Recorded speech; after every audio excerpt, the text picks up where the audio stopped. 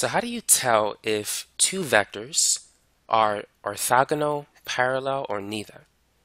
Well, first, let's get a visual representation of what those words mean. When two vectors are parallel, they never intersect. And so the angle between them is 0 degrees. Now granted, you can have two vectors, A and B, that go in opposite directions, and so the angle will be 180. In this case, these two vectors, they never intersect as well. They're parallel, but just running in the opposite direction. Now, two vectors are orthogonal if they meet at right angles. So this is vector A and this is vector B. As you can see, the angle between them is a right angle, or 90 degrees, which in radians, that corresponds to pi over 2. So basically, if two vectors are orthogonal, it means that they are perpendicular to each other. Now, anything else, if they're not parallel or if they're not orthogonal, then the two vectors, you can say they're neither parallel nor orthogonal. So any other angle other than 0, 90, or 180, then you would say neither. Now let's work on an example using two-dimensional vectors. So let's say we have vector A, which is 3, 5, and vector B, which is 5, -3. Go ahead and determine if the two vectors are parallel, orthogonal, or neither. Now, a quick test that we can employ is calculating the slope of each vector. So for vector A, if we take the y component and divide it by the x component, we're going to get 5 over 3. Now to calculate the slope of vector B, let's take the y component and divide it by the x component. This is going to be -3 over 5. So what do you know about these two slopes? What do you recognize? Notice that these two slopes, they're the negative reciprocals of each other. And whenever you see that, that means that the two lines, or in this case the two vectors, are perpendicular. Now the other way to determine that they're perpendicular or orthogonal is to take the dot product. If the dot product is 0, then we know it's orthogonal. So let's see what's going to happen.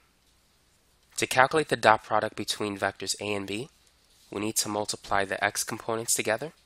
So that's going to be 3 times 5. And then we need to multiply the y components together. And so that's 5 times -3. 3 times 5 is 15. 5 times -3 is -15. And this adds to 0. So therefore, since the dot product is equal to 0, that tells us that these two vectors are orthogonal, which means that they're perpendicular. Now let's try another example. So let's say that vector A this time is 4, 3, and vector B is 12, 9. Are the two vectors parallel, orthogonal, or neither? What would you say? Well, once again, let's analyze the slope of each vector. So for vector A, if we take the y component and divide it by the x component, it's going to be 3 divided by 4. Now let's do the same for vector B. The y component is 9, the x component is 12. Now we can reduce 9 over 12 if we divide both numbers by 3. And so this will give us 3 over 4. So notice that the slope for vectors A and B are the same. So because of that, these two vectors are parallel, but are they equal? Vector A would probably be about like this long, but vector B would be 3 times as long compared to vector A. Because if you compare 12 and 4, it's 3 times as great. And the same is true with 3 and 9. So A and B are parallel, but they're not equal vectors. B is much larger than A. In fact, b is simply 3 times the value of a. But by analyzing the slopes, you can quickly tell if two vectors are parallel, perpendicular, or neither. Another way in which we can confirm that the two vectors are parallel is by finding the angle between the two vectors. And so there's a formula that we're going to use to do so. So the angle is equal to cosine, or rather arc cosine, of the dot product between a and b divided by the magnitude of vector a times the magnitude of vector b. So first, let's calculate the dot product between a and b. So let's begin by multiplying the x components together. So that's going to be 4 times 12. And then let's multiply the y components. And so that's 3 times 9. Now 4 times 12 is 48, and 3 times 9 is 27. And 40 plus 20 is 60, 8 plus 7 is 15, so that gives us 60 plus 15 is 75. Now, let's focus on calculating the magnitude of vector A. So it's going to be the square root of the square of the x components plus the square of the y component. So 4 squared is 16, 3 squared is 9, so that gives us the square root of 25, which is 5. So now there's only one missing piece of the puzzle that we need, and that is the magnitude for vector b. And so that's going to be the square root of 12 squared plus 9 squared. 12 squared is 144, 9 squared is 81. And 144 plus 81, that's 225. And the square root of 225 is 15. So now, putting this all together, we see that theta is going to be the arc cosine of the dot product between a and b, which is 75, times the magnitude of a, which is 5, times the magnitude of b, which is 15.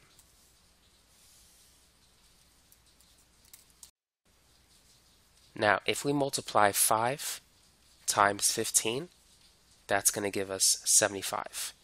And 75 divided by itself is 1. So we have the arc cosine of 1. And if you type that in to your scientific device, the arc cosine of 1 is 0. So we get 0 degrees, which means that the two vectors are parallel to each other. The angle between them is the same.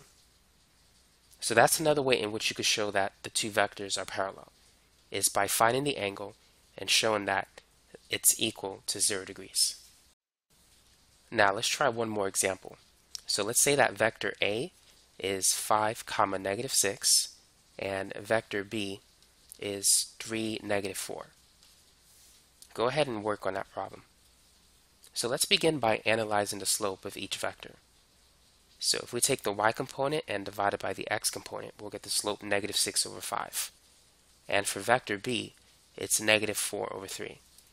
So looking at these two fractions, would you say that the two vectors are parallel, perpendicular, or neither?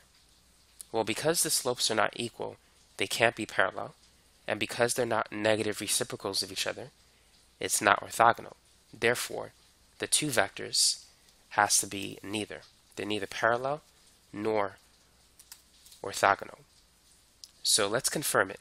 We need to show that the angle between the two vectors is not 0 degrees, nor is it 90 degrees.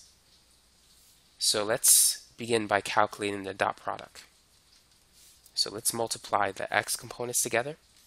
So this is going to be 5 times 3, and then let's multiply the y components together. And so we have negative 6 times negative 4. So 5 times 3 is 15. 6 times 4 is 24. So this adds to 39. Now let's calculate the magnitude of vector A. So it's going to be the square root of 5 squared plus negative 6 squared.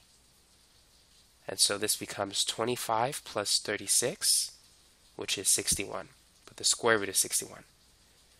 Now let's do the same for vector b. We can see it's based on the 3, 4, 5 triangle, so this is going to turn out to be 5. So now let's calculate the angle using this formula. So theta is going to be the arc cosine of the dot product of a and b times the magnitude of a and the magnitude of b. Divided by those values. So the dot product is equal to 39, and the magnitude of a is the square root of 61, and the magnitude of b is 5. So go ahead and plug this in. You may want to put this in parentheses. So let's see what answer we're going to get.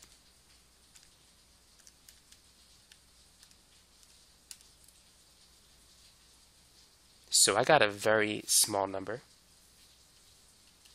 I got 2.936.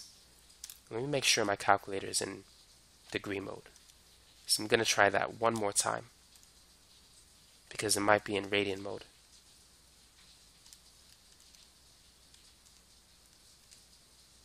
Nope, it's in degree mode. So that's the answer I got in degrees. Because it's not 0 or 90 degrees, we could say that the two vectors are neither parallel nor orthogonal.